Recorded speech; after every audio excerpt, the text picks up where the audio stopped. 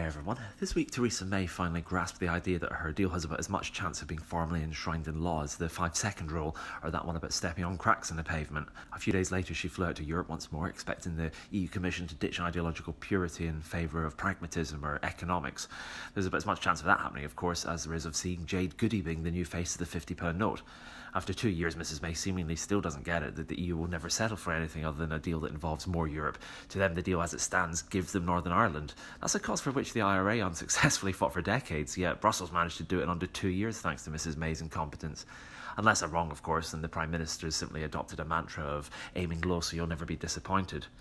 This week, of course, also saw Mrs May finally face a vote of confidence by her party in which she won, albeit she received less than 2/3 of the votes.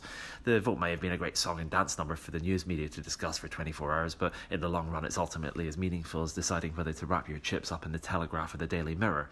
At this stage, it really doesn't matter who's in charge of the Conservative Party, which I guess is good because nobody is. But as of this week, it's now 7 days less than it was last weekend, and Brexit is steadily coming down the line in March. Also in March, St Patrick's Day, so you can kiss goodbye to any chance that Jean-Claude Juncker will be in a sober state to make any last-minute changes to any deal that's arranged. The irony really is it was the Remain camp that insisted that everything had to go before Parliament, so now even if Mrs May formally actually came out and decided she wanted to cancel Brexit, she'd have to go to Parliament and get them to vote on it thanks to the Lib Dems. You know, it's likely the one single policy to have come out of the words of Nick Clegg and Tony Blair that I actually wholeheartedly endorse. On that bombshell, I guess I'll leave it for this week. See you next week. If you like these, click subscribe.